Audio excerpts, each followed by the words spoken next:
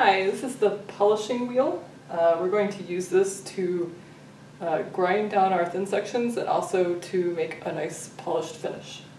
So this is pretty straightforward. It has a cover, which you'll want to remove when you're using it. There is a water supply here. This is a nifty thing, so the wheel is going to turn around and you're going to hold your sample to polish it. There's different grain size or grits of polishing paper here. And this system is really neat because it has these magnetic plates that you can switch out. So you can see here maybe this is a different color from this polishing material here. And you can just remove them from the wheel and replace them with a different one as you progress in polishing, because you want to start with the coarsest grit that you need and then work your way to the finest grit to get a good finish. So the parts here, again, there's the water supply here. You'll also see there's a button here to turn on and off the water supply. There's also a water supply from the wall, so we'll want to turn it on at the wall and also make sure that this button is on. This disc here will rotate, so you can change here the RPM or how fast it's rotating, and you don't want to go so fast that you're going to lose your sample, right, or not be able to hold on to your sample, nor do you want to go so slowly that it's not doing as much.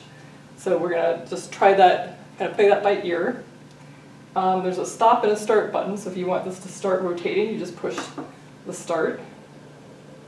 And to get the water to come out here, again, you want to have the water button on, the little green light will be on, and then you want to turn it on at the wall by pulling on the lever. And you don't need a tremendous amount, right? If you put so much in here, you may risk flooding. So again, just kind of play it by ear here. If your sample is scratching the surface, you may need to add some more water. If there's too much water, you may start to fill up this basin, and that's not good either. So with this going, you can see I could put a sample right here. So if I had, here, a thin section on one of these little, we have a little sample jig here, you can hold it, or you can hold a rock sample and just hold it down onto the surface. And again, like our other polishing equipment, you don't want to push down on it. It's the sideways motion of the paper that is going to produce the polish, right? So don't push down, just hold it so that it's in contact with the paper as it rotates, right?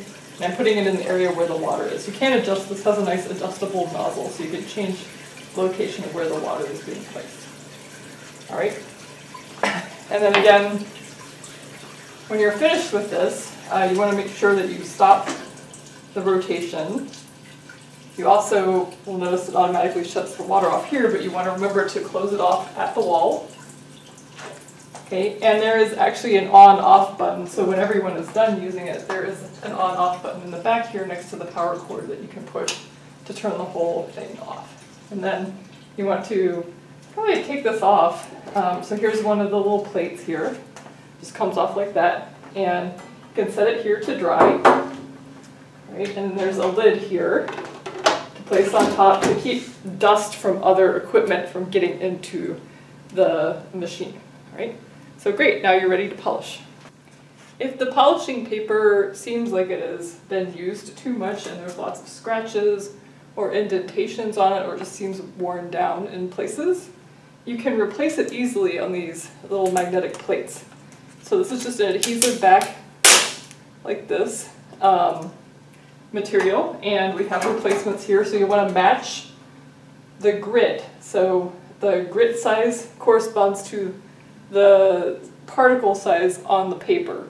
So in this case, actually, the larger the grit number, the smaller the grain size. So we can go, if you want to convert this to how many micrometers the particles are, there's like a comparison chart over here. You can look it up on the internet, but make sure you're using the US version of this because other countries have different scales. So, but all you do here is you just peel this one off, and then, which I'm not going to do yet because that one looks okay, and then a new piece of paper here there's a little tab you can pull and remove the adhesive from the back of the paper, and then remove this paper and then just stick this one on. Make sure there's a clean surface.